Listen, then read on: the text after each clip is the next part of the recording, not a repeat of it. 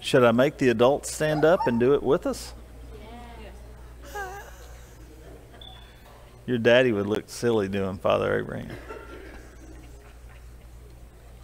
All right, y'all stand up. Everybody stand up. Spread out a little bit. You need a little bit of room. There you go, Allie. That's right, Allie.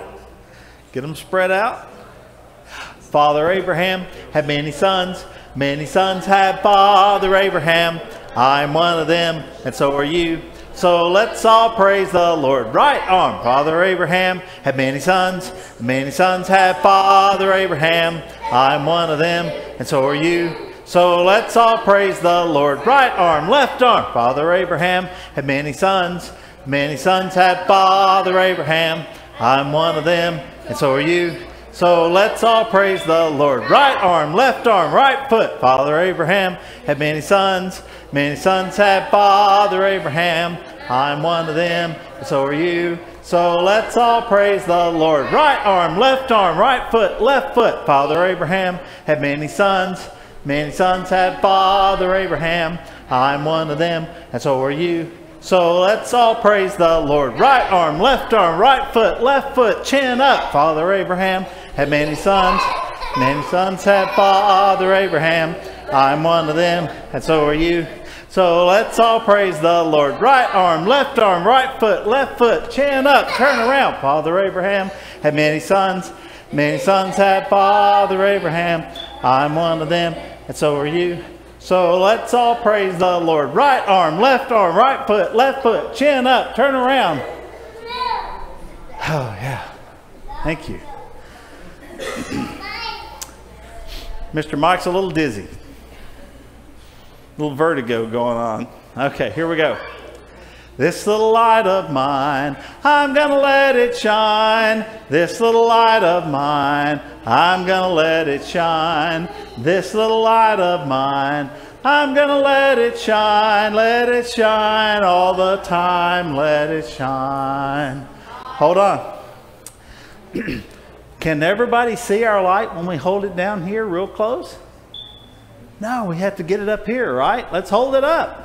All around the neighborhood, I'm gonna let it shine. All around the neighborhood, I'm gonna let it shine.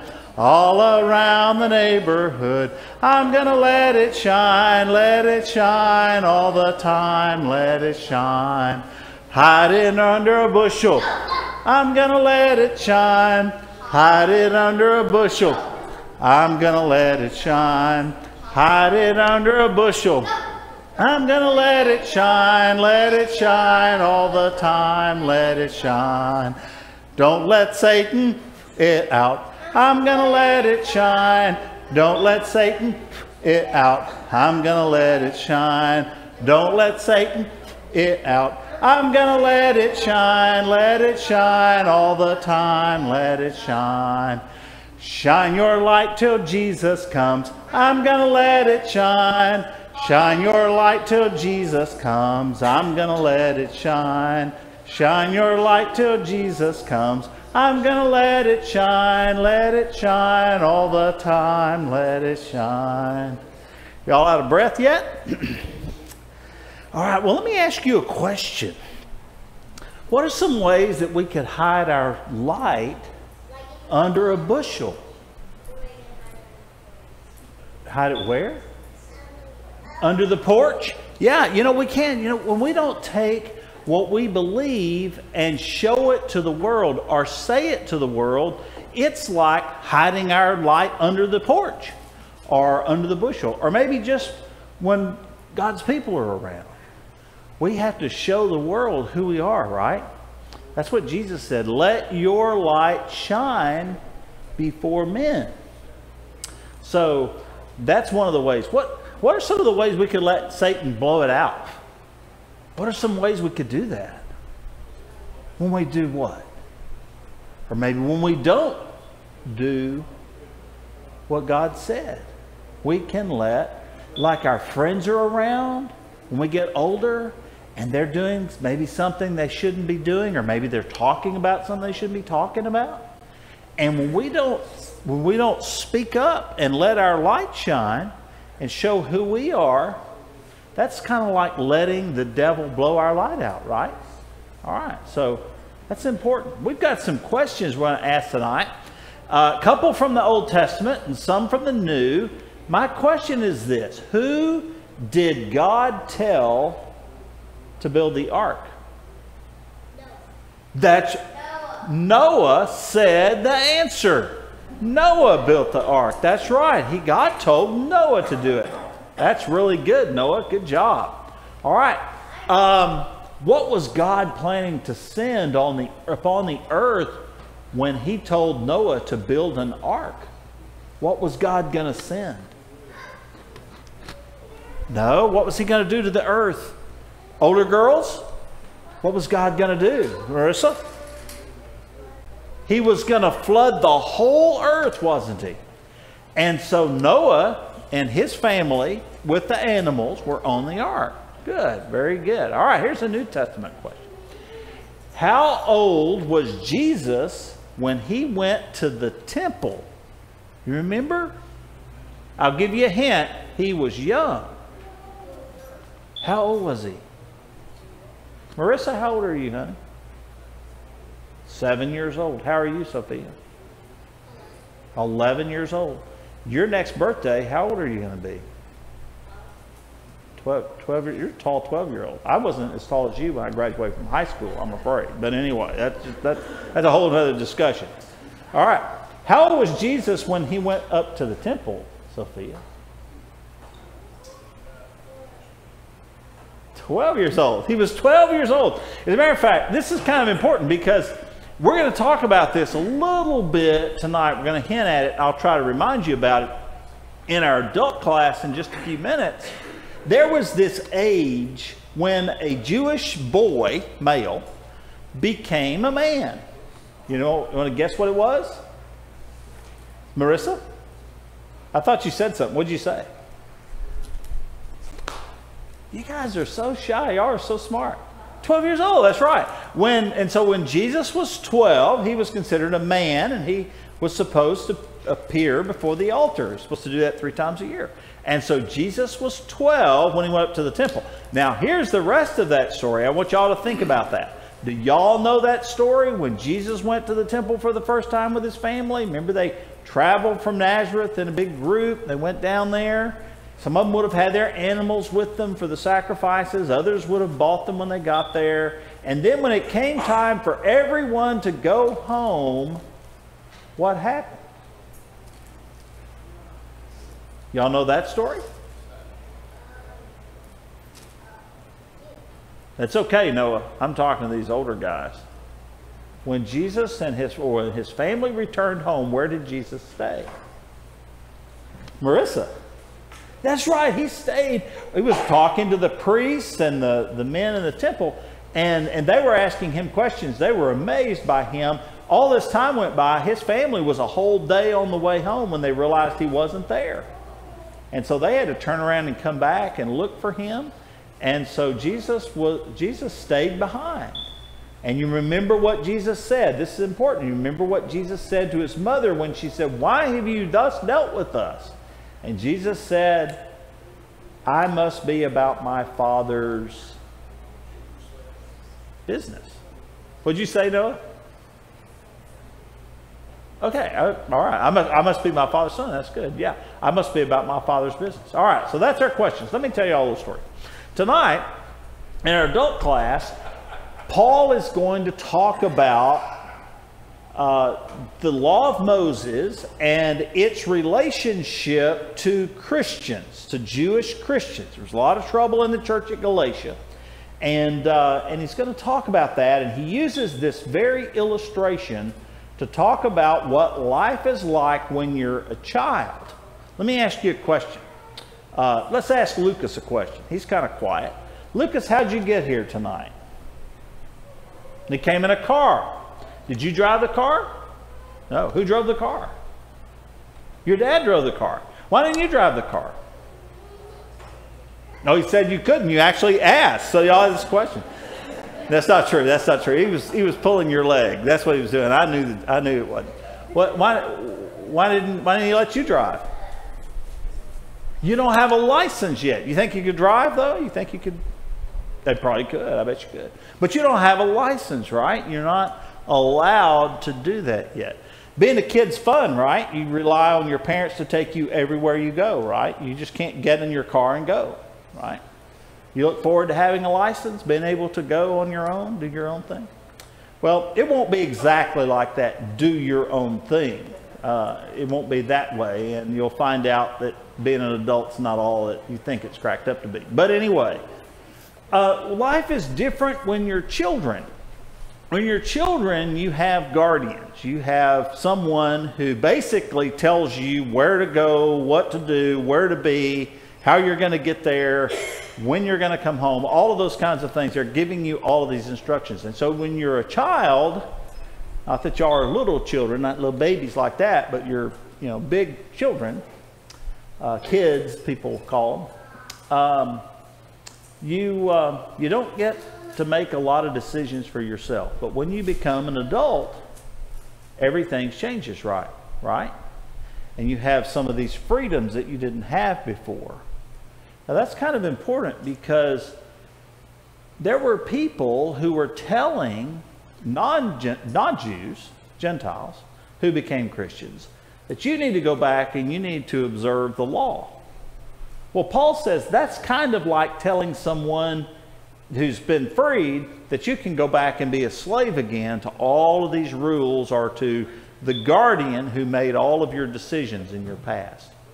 And Paul said that doesn't even make sense. Well, y'all listen to that tonight in your lesson, because that's going to help you as you get older to understand why the New Testament makes has such a big discussion about returning to the law of Moses, and why you wouldn't do that. That's kind of a big subject, but anyway, let's sing the song. You guys want to sing it? You don't. You don't want to lead it. You mean you want to sing with me? Yes, you do. Jesus loves me, this I know, for the Bible tells me so. Little ones to him belong. They are weak, but he is strong. Yes, Jesus loves me. Yes, Jesus loves me. Yes, Jesus loves me. The Bible tells me so. Very good. Thank you, Knox. All right, y'all can go and sit with your parents. All right, so y'all listen to that stuff about guardians, okay? Thank you, Knox. Good job.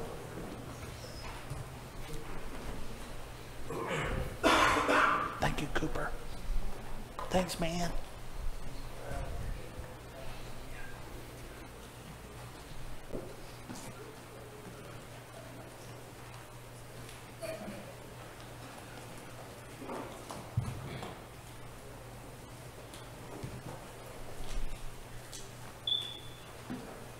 I'd like to take out a book in Mark number 280. 280, that will be the invitation song. 280.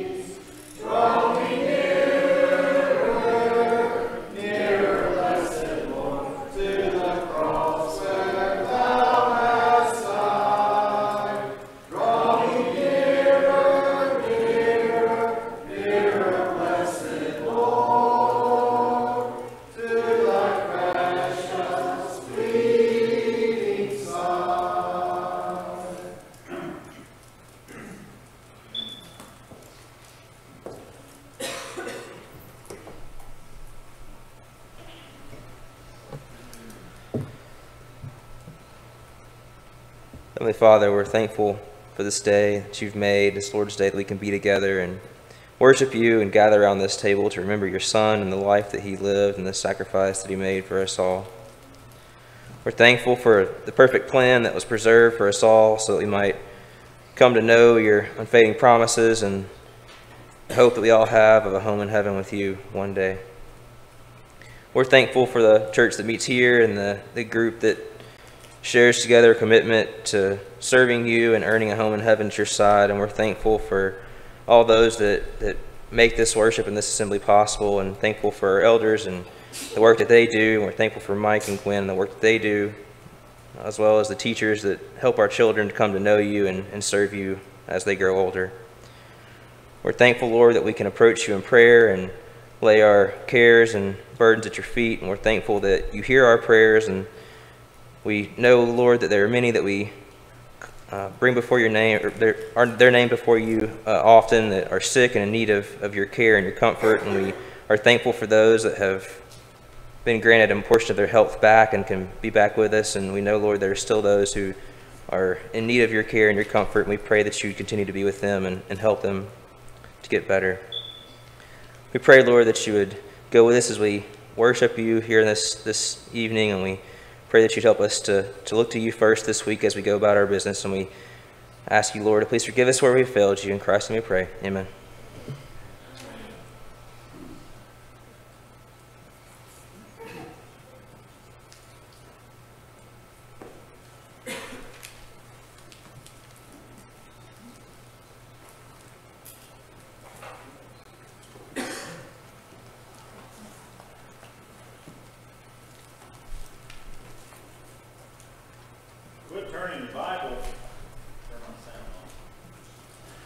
Turn in your Bible to the book of Galatians chapter 4. We're picking up where we left off last Lord's Day evening.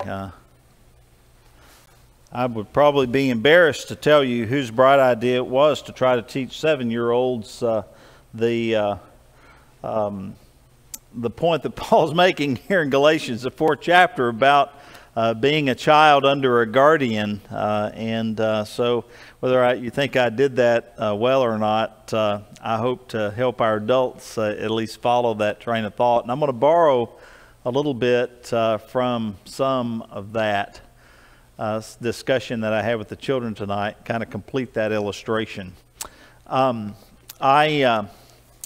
This evening want to back up a little bit in the reading and start in verse 23, which is the paragraph which precedes this in chapter 4, and then carry the thought through so that we can follow that together. Before faith came, Paul writes, we were held captive under the law, imprisoned until the coming faith would be revealed. So then, the law was our guardian until Christ came, in order that we might be justified by faith. But now that the faith has come, we are no longer under a guardian, for in Christ Jesus you are all sons of God through faith.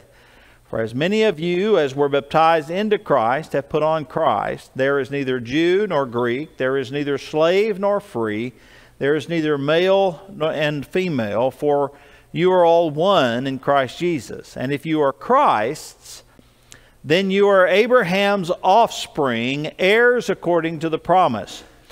I mean that the heir, as long as he is a child, is no different from a slave, though he is the owner of everything. But he is under guardians and managers until the date set by the father, or by his father. In the same way, we also, when we were children, were enslaved to the elementary principles of the world. But when the fullness of time had come, God sent forth his Son, born of woman, born under the law, to redeem those who were under the law, so that we might receive adoption as sons. And because you are sons, God has sent the Spirit of his Son into our hearts, saying, Abba, Father. So you're no longer a slave, but a son. And if a son, then an heir through God. Now stop right there for just a moment. The subject of guardianship of the Jewish nation under the law is not new. probably to those in this audience. Perhaps some of our young people it might be. Others who may be watching, it is surely a new concept, a new consideration. But Paul takes up that discussion and describes what life was like under the guardian in this particular chapter. And he's building his case. He's shown the great value of being in Christ, being an heir of the promise that was made to Abraham, benefiting from the gospel, that is, in your seed all nations of the earth will be blessed, as we've discussed. And now he's going to build his case against what the false teachers have been advocating. And he's really just going to show this from a common sense perspective, why this makes no sense to do what the Judaizers are trying to compel Gentiles to do, or even Jews to consider in their course of life as New Testament Christians.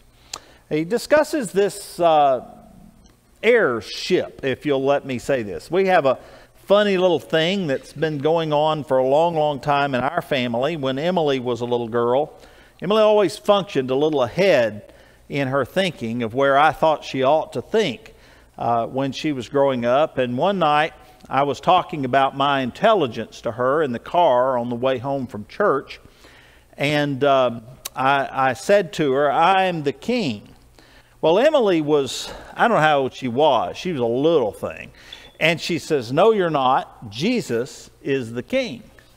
And so what do you say to that? I mean, what kind of comeback do you have with that? And I said, "No, well, I'm the smartest man on earth." And she said, "Oh, no, you're not. Mr. Eastham is." That was one of the members at Fry Road where I lived. You just really couldn't get anything over on her. Well, fast forward now, she has a little girl who's very much like her. And I have convinced Evie through a different approach to this discussion that I'm the king. And the way I did that was this. She calls herself a princess. She says, "I'm Princess Evie." Sometimes she'll say that. Sometimes she won't say that. But she said that the other night. And I said, "Well, you know what that makes me?" She said, "No, what's that?" I said, "That makes me the king." She said, "Oh, really?" I mean, she was interested in that. I said, "Yes, your mother is a princess and you're a princess. And so the father of a princess is a king." And so she said, "King Daddy Pop." So I like that. I kind of attached myself to that. Well, her mother rolled her eyes at the whole concept of that thing. Now, you say, what does this silly story have to do with this discussion? Well, I think it has everything to do with this discussion, because Paul takes up what a child's life is like in the family in that culture. A child really is about a step behind the slaves. They have no authority whatsoever, really. They go where they're told. They do as they're told. They get up when they're told. They just have no real authority. And it's not even the father that's necessarily telling them that. It's the managers and the guardians that are giving them their instructions. And so Paul describes the life of a Jewish person under the law just like that, as a child who's bound by what he describes as the elementary principles of the world. Now, if I could, let me pull up some of this text. He says, "I mean that the heir, as long as he is a child, is no different from a slave." Paul kind of places it on equal ground. Go back in your mind for just a second to the prodigal story in Luke the 15th chapter. Go back with me to the pigsty, feeding the swine, hungry, famished, and he begins to reflect upon his life in that condition. Remember that? And he says, he has one of those light bulb moments. I have an idea.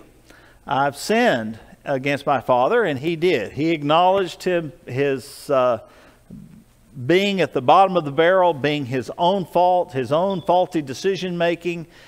He had hurt his father. All of those things I think that he understood. In all honesty with himself, finally, for the first time in a very long time, he began to reflect upon his condition. And he says, I know what I'll do. And he got his story. This is what he was going to rehearse. I'm no longer worthy to be called your son. I've sinned against you in heaven above. I'm no longer worthy to be called your son. Make me as one of your hired servants. You see, in that condition, life as a servant in his father's household. Now, this wasn't even a slave. This is one who's even higher on the totem pole than an indentured slave would be in that culture.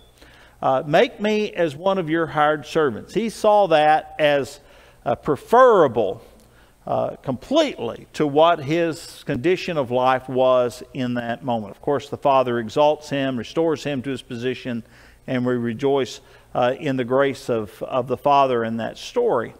But this shows that kind of the totem pole, as it were, of authority in that Near East culture. All right. And so, a child is no different, Paul says, from a slave, though he is the owner of everything. Lucas, there's another part of that story I didn't tell you. I asked you why you didn't drive. You weren't invited to drive. You might be able to do it. You don't have a license. All of those things you said. But the part that I didn't clue you in on is that one day, all of the cars, even the Porsche maybe, would be yours. One of these days, long time from now. That's what the text is saying, that he owns everything, but not yet. Not yet. There's a lot of water that has to pass under the bridge before any of that. So now I'm sorry, I've maybe created a lot of problems for y'all. Now that I think about this, is not the smartest line of discussion. Though he is the owner of everything, but he is under a guardian and a manager until the Father says when. You see, that was the real egregious part of that prodigal story, was that boy, when he says, give me my inheritance, was tantamount to saying, I wish you were dead. That's a terrible thing, isn't it? And so the child is under a guardian and a manager until the Father says when. Now, notice what Paul says in that illustration. In the same way, we also, when we were children, were enslaved to the elemental principles of the world. Now, maybe that's given you, so the King James says elemental spirits of the world. Some of your other versions might say something kind of akin to that. What he means is that we were governed by this authority of the elementary precepts that govern life, the world of a Jew. Now, it comes from a Greek term which really is anything in a series. It was originally used to describe men marching in line. You ever do that when you're in the military, or maybe you did it in the school line? Everybody marched in line. It's the first one in line. Well, it's also emblematic, came to be used to describe just basic things like 1, 2, 3 or ABC. When you were a child, you were governed by, you were enslaved to the ABCs of life under that. That's what life for you was like when you were a child living under the law. But, he says, when the fullness of time had come, that is when God said when God said when, he sent forth his son, born of woman, born under the law. Now this is important, born of woman. This is a fulfillment of Genesis chapter 3 and verse 15, the offspring of woman. Born under the law of Moses, the descendant of Abraham, Isaac, and Jacob, to redeem those who were under the law, those are Jews, so that we might receive adoption as sons. Sons of whom? In this context, Abraham's sons. Now these are the descendants of those that walk in his footsteps. We talked about that this morning in Romans the 4th chapter, didn't we? These are the descendants of those who are children of God by faith in Christ Jesus. They've inherited the promise that was made to Abraham that in you all nations of the earth will be blessed. Jew and Gentile, all nations, Jew and Gentile. All right. So when God said when, then You had the power to no longer be a child enslaved to the elemental spirits or elemental principles or precepts of the world, rather that you could receive adoption as sons, to redeem those who were under the law so that we might receive adoption as sons. And because you are sons, God has sent the Spirit of His Son into your hearts, crying, Abba, Father. In essence, the Spirit that was in Christ as a Son of God, who had the nearness to the Father's ear, that He could cry out in this most enduring expression, Abba, Father. That's the most endearing expression that a son could have toward the Father. That has been sent forth into your hearts today. So, you are no longer a slave. Slave to what? Slave to the elemental principles of the law, or of the world as a Jew. The ABCs. You're no longer governed the way that you were under that. But now you are a son, and if a son, then an heir through God. Those things that were all yours in promise are now yours in reality. All right. That's where we are. Now I want to talk about this idea of being redeemed, to redeeming those who were under the law. He's talking to this Jewish brethren here, to those who were Jews who've become Christians. He's talking about both aspects of forgiveness, the forgiveness that the Jewish nation enjoyed when they came to Christ, coupled with the forgiveness that the Gentile world received. All of these things go back to what he's just taught us. As many of you as were baptized into Christ have put on Christ. There's neither Jew nor Greek. There's neither slave nor free. There's neither male nor female.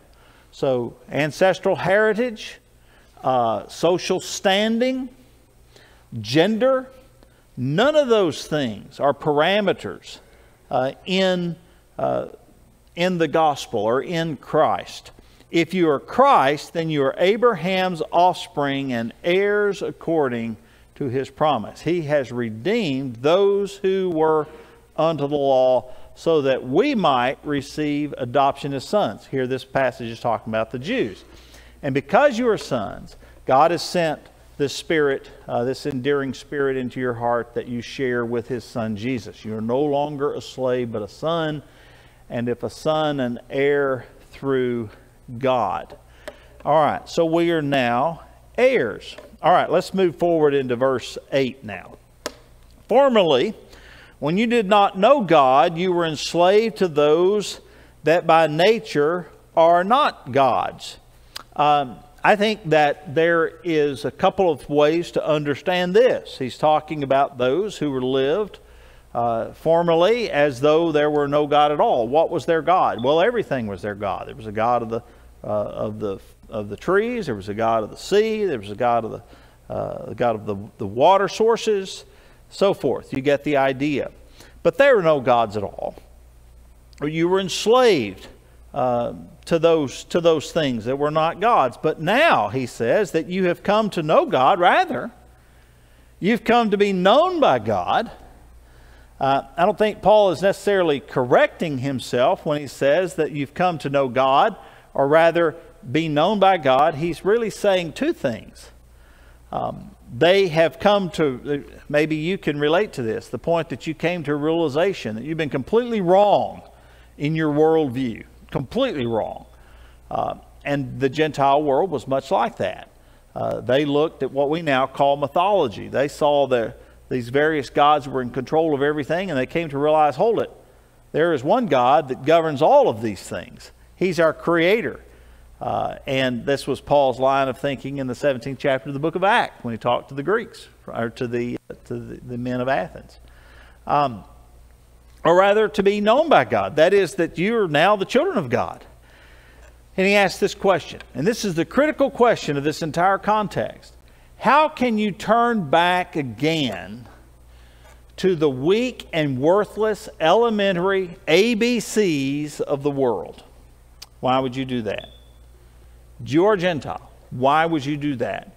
Whose slaves you want to be once more. Why would you turn back and do that? Here's what it's saying, Lucas. It's saying once you've got all of these things, that you now have this liberty and the freedom, that you say, oh, you know what? I don't think I'm going to go back. You may feel like this one day when you're about 60 years old. I wish I could go back and live at mom and dad's house and not have all this responsibility anymore. That's not going to be possible, is it? Why would a Jew choose that? More than that, why would they compel a Gentile to do that? Why would they do that? Makes no sense at all, does it? No sense whatsoever. Why would children return to the guardian once they have the inheritance in hand? Why would they do that? Well, the answer to that question is that they would not. They would not do that. I didn't put this slide up, but we're going to look at the next two verses, and this will give us an opportunity to kind of bring our thoughts to a conclusion tonight. Paul points out some evidence that that's what's happening here among the churches of Galatia for a couple of reasons. Comfort, it's what they're comfortable with, what they know. New is not always the most comfortable thing. How many of you really struggled when your employer brought in a computer and put it on your desk and said, here? You struggle with that a little bit? That was a turning point, wasn't it? And believe it or not, I lived in a world before computers, and so that was kind of, I saw some of my friends having computers at home, and I remember I used to think, oh my goodness, I don't want anything to do with that. That looks like a big waste of time. Well, I was right. It's a big waste of time. You can waste a lot of time, but it's become a necessary instrument, hasn't it? And change is trying. And to some degree, I think grace was required on the part of teachers like Paul. Certainly the Lord showed Israel, or showed the Jewish people, grace as they came to Him. That's evidenced by the fact that the Lord allowed them to be able to live this dual existence under the law for about 40 years, and then He destroyed their ability to be a Jew by destroying their ability to make the appearance at the temple starting at age 12. And they no longer were able to do that, and everything changed. And certainly the Lord was fully in control of when that happened, on the day that He said when. They stopped being able to have that ability. But change is difficult, and so you can understand how some of them really struggled. Others had a little bit more sinister motives. They liked the power and the control that gave them over people who were not like them. The Judaizers were motivated. Many of them were not motivated out of just this failure to, or this uncomfortable feeling that they had. Their motive was far different. Their motive was the need to make Gentiles look like themselves, eat like themselves, worship like themselves, and all of that. And if they wouldn't, then they couldn't be part of the family. That's just kind of how what their attitude was. And that is wholly foreign to anything that was authorized in Scripture. And so Paul pointed out some evidence that this was what was happening, and he cites very clearly his concern in verse 11. He says, you observe days and months and seasons and years. Now, what were some of the days that they observed? How about the Sabbath day in the way that it had been observed in the past? The months, the month of Abib, for instance, the day of Passover and the observance of Passover, that a Gentile would be compelled to stake their lamb or their goat for 4 days and observe it, to put on their clothes and pretend that they were departing out of Egypt, and to eat the food standing up through the Passover Seder meal, and so forth. That's an absurdity, isn't it? That a Gentile would need to do that. But that was what was being compelled. They were being compelled in many respects to proselyte as they had as Jews. Made no sense at all, did it?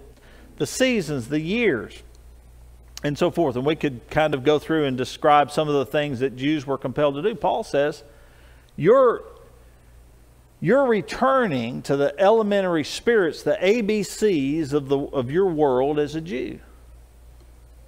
And so I am afraid that I may have labored over you in vain.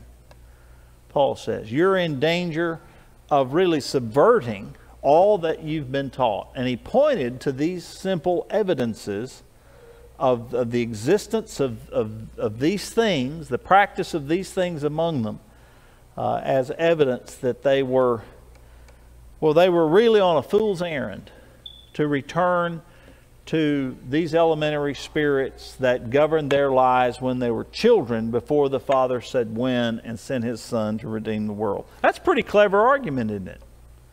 That's a pretty clever section of this passage. It deals pointedly with Judaism, the Judaizer in the first century church. Now, we'll pick up there in verse 12 next Sunday night if we can. Are there any questions or perhaps something that's occurred to you that you'd like to share or to vocalize before we stop? All right.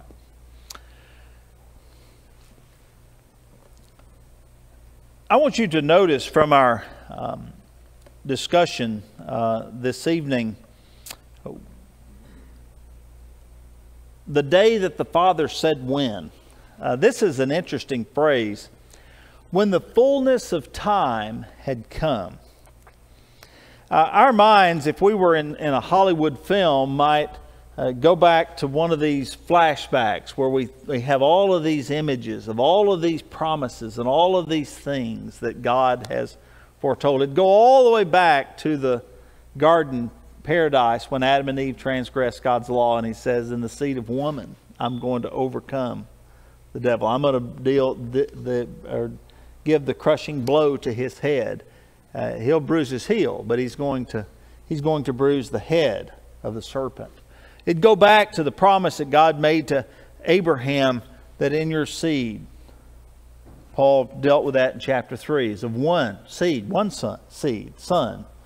All nations of the earth would be blessed. He describes that as the gospel. It would go back to the prophet's announcements of the coming Messiah of that day, of the beginning of the kingdom. It'd go back to the vision of Nebuchadnezzar in Babylon a long time ago when Daniel comes and describes the blow that's going to be dealt to the nations as they're broken in pieces and consumed by the kingdom of God, by the eternal kingdom of God. All of these images would come to mind. When the fullness of time has come, God sent forth His Son. It's evidenced in the language of the prophets in the days of these kings. And it's no accident that Luke, the 2nd chapter, describes the time of Caesar Augustus. It tells us what kings, the Fourth World Empire from Babylon. If you don't remember that, just watch the Peanuts Christmas show when he reads Luke chapter 2. Linus does or recites Luke the 2nd chapter. It's a beautiful scene, little image of the promise that God made. When the fullness of time is come, God sent forth His Son, born of woman, born under the law as a Jew, to redeem those who were under the law. Everything that God was doing was bound up in this, that Christ would come to the world to buy us back from sin and slavery. He would give Himself to pay the price that we could never pay for ourselves, so that we could be the children of God. Paul uses the masculine side of this, but he's describing us as the children of God. Would you be a child of God tonight? Would you afford yourself of the great power that is brought to bear against sin by the redemptive blood of the Son of God? Would you do that? If you're a child of God and you're struggling in some way, on what grounds would you return to the elementary spirits of the ABCs of living in this world? Why would we do that? It offers us no hope. Only the saving gift that Christ gave us is worth living for. And if we can help you with that, we'd invite you to come right now while together we stand and while we sing. I have decided To follow Jesus.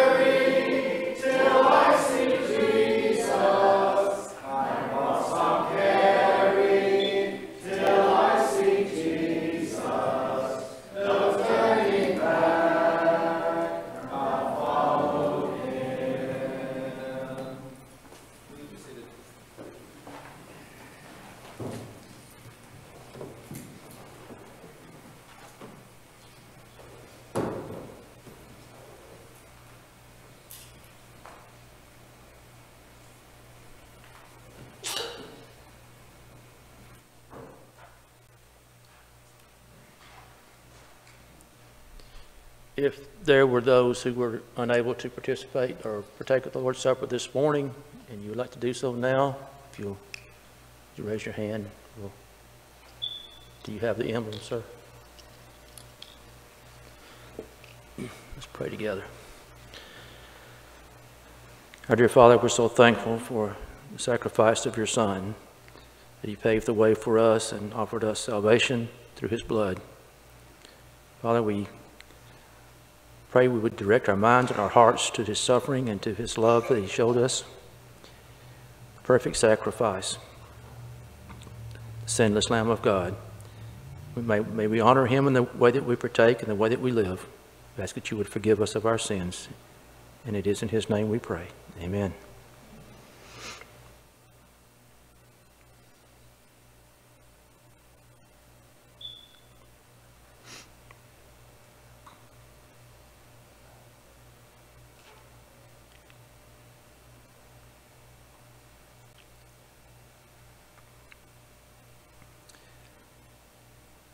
Again, Father, we ask you to bless us as we partake of this cup, symbolically representing the blood of our Savior that washes away the sins of the world, that he gave so freely that we might have hope of redemption. Father, we ask you once again that we might partake in a way that honors him and that we may remember him and the love that he showed us. We ask this in Jesus' name. Amen.